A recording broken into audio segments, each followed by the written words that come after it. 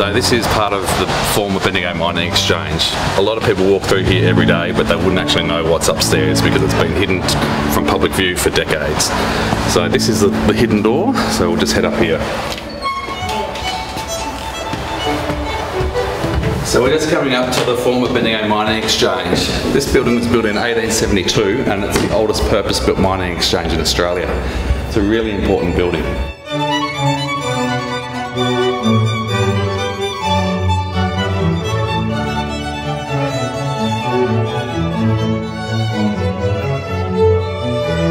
The Bendigo Mining Exchange is part of the Beehive Building. So the Beehive Building that is here today was built in 1872, and it's actually the third Beehive building that stood on this site. The first one was built in the 1850s, then the second one, which was a bigger building, was built in 1864. Almost looked identical to the front of this one, but it was only 2 levels instead of 3. That burnt down in 1871, and 9 months later they actually opened up this one. It was designed by Charles Webb, so he was a notable architect at the time. He also designed the Windsor Hotel in Melbourne, which many people will be familiar with, and the Royal Arcade, which runs off Burke Street Mall. Another building that he did at the time was the South Melbourne Town Hall, so really prominent architect at the time.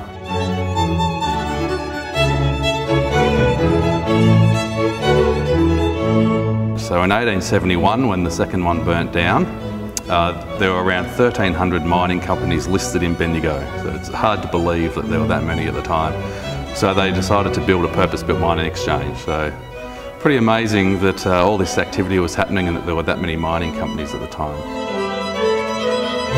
Around 1900, there were 3 newspapers operating out of here.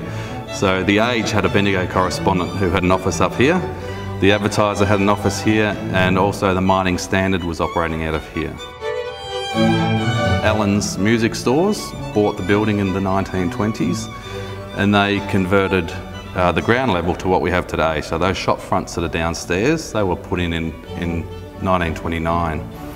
And quite interesting shop fronts, quite a lot of money was spent on them. They've got black marble bases, copper framed windows, and there's around 2 metres of lead light windows above the shop windows that you can't see today, that's 99% intact, so it's all still there, just waiting to be revealed. This end of the mining exchange building, which sits in the middle of the block, when it was first opened up, it was a cafe. So the kitchen was downstairs, but up here was a fantastic cafe. It's got a fantastic glass ceiling up to the sky. It used to have a round void in the middle of the room with the cast iron balustrade around, and it had greenhouse plants all around it.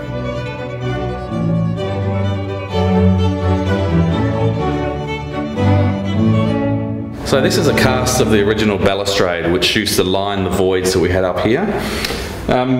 All of this went missing when they closed the voids, and when we first took ownership of the building in 1999, there was a story in the Advertiser asking if anyone knew where some of this had gone to, and someone said, yes, we've got a piece on our veranda. So they were kind enough to loan it to us so we could get it recast down at Castlemaine, and we've had it all redone, so it's ready to be reinstated.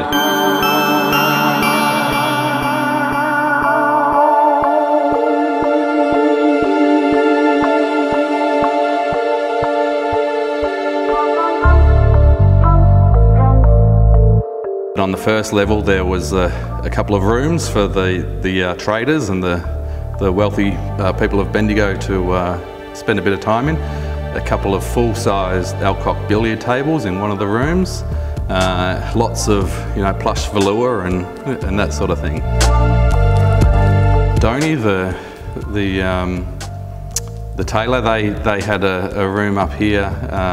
There was a bootmaker, and some of the businesses that didn't necessarily need the foot traffic going by had their storage or their workshops up here.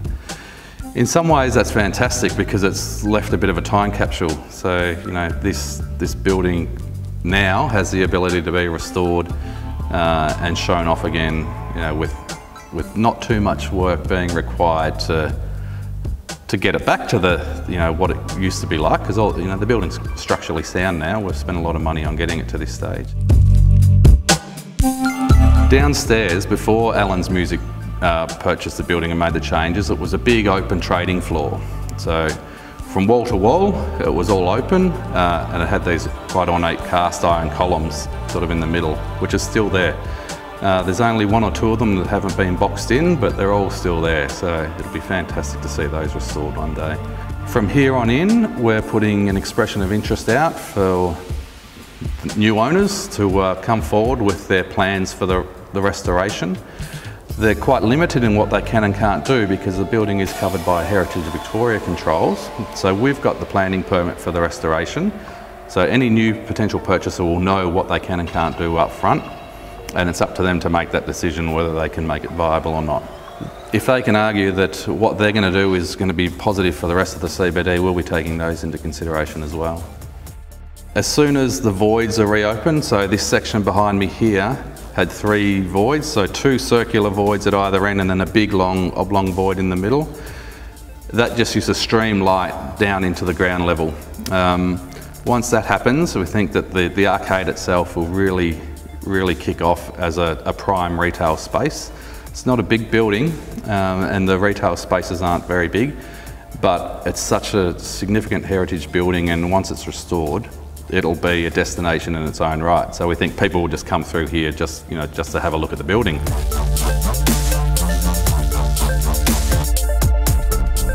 You know, we see buildings like the Sacred Heart Cathedral that have 100,000 visitors through there each year. You know, people are looking for historic buildings and a local sort of story as part of the experience of shopping. So we think that this ticks all those boxes. One of the reasons we put the photo downstairs at the end of the arcade of what it looks like 12 months ago was just so that people could once again see what's up here. We think it will become one of the jewels in the crown of the CBD.